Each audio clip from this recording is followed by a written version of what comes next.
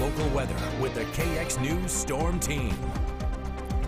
Good morning. It is 6:15. Welcome to Good Day Dakota. Today is the first day of the deer gun hunting season. It begins officially at noon, and by then we're looking at a lot of 50s, but our daytime highs will be mainly in the 50s and 60s. A lot of 60s on the map by late afternoon. A very small chance for just a quick passing shower today and some afternoon sun, but the winds are going to be a big factor as we head especially into the afternoon. You can see here in Minot, we're looking at a temperature of about 62 this afternoon. That's well above that average of 45.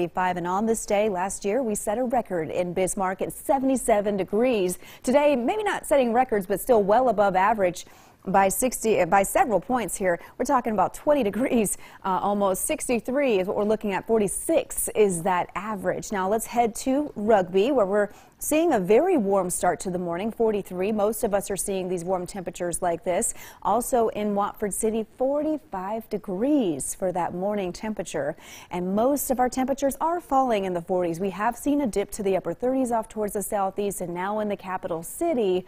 But a lot of 40s out there, even 49 in Minot. So a really warm start. And the winds are pretty light as well, mainly from the south. But as that cold front's moving in, you can see we've got winds increasing behind it. And that's already giving us wind in Bowman and Beach. We're going to have a windy forecast, especially for folks in far western North Dakota. But we're all going to feel the wind today. Some of the highest wind gusts will be up to 35. Sustained wind speeds 15 to 25. So you'll certainly feel the winds. Highs today are going to be incredible. Upper 50s to low 60s.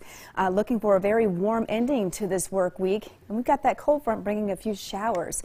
Something else I wanted to point out. I saw this right before I was about to come on air. And this is something that's probably generated from just enough forcing from this cold front. A tiny little bolt there, a bolt of lightning. So if you're near Golva, if you're near Beach, you might even hear just a little rumble of thunder, and that's coming from the forcing of that cold front there as it does traverse to the east. Not expecting really to keep any thunderstorms in this front. Just a few isolated showers. You see the motion that they're going to be making here.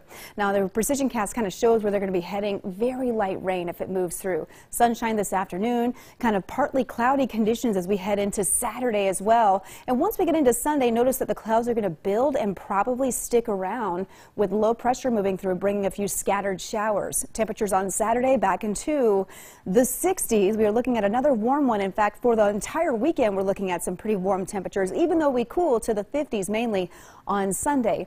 Dickinson, here's your 3-day forecast. Still looking to keep that warm forecast through the weekend with the average high at 46. We'll still be in the mid-50s when we cool on Sunday. And in Williston, also seeing temperatures falling to the low 50s by Sunday, and many will start seeing much seasonable temperatures into the next week with a cooler air mass that wants to be in play here. It also wants to bring in chances for maybe rain and some snow. That's Minot. And here's Bismarck, also again seeing the chance for a wintry mix by the middle and end of next week. So moisture is on the way. Now it's the first day of deer gun hunting. It's also a windy one out there. How much is that going to affect our hunters? Well, I'm not an expert. Yeah. They might like it, though. Depending on the direction of the wind. Oh, true. It does. Depends on the where. bullet. I suppose I never thought about the bullet I'm thinking factor. more about the scent. I know that I was. I'm not a hunter, and there are people throwing things at their TV but right your now. husband is. My husband is, and his so family is. You want to not be, I guess, where the deer can smell you or something. I thought it was Aaron, your husband, going, where's the deer? Maybe and that the wind's too. throwing him off. Yeah, I mean, and the wind, I'm sure, is probably a factor as well. But yeah, I don't know anything about how that's going to impact. You have to kind of scent yourself down, right? Yeah. It's part of it. I don't know anything about it. I And just then show up. I show up with have a snacks. hound dog, and yeah, that's right. in his prime, he could have smelled a whatever deer, bird, 2 miles away at least. It's impressive. And that's exact. Plenty of stories ahead on Good Day Dakota, including 2 soldiers and a sailor team up to do some craft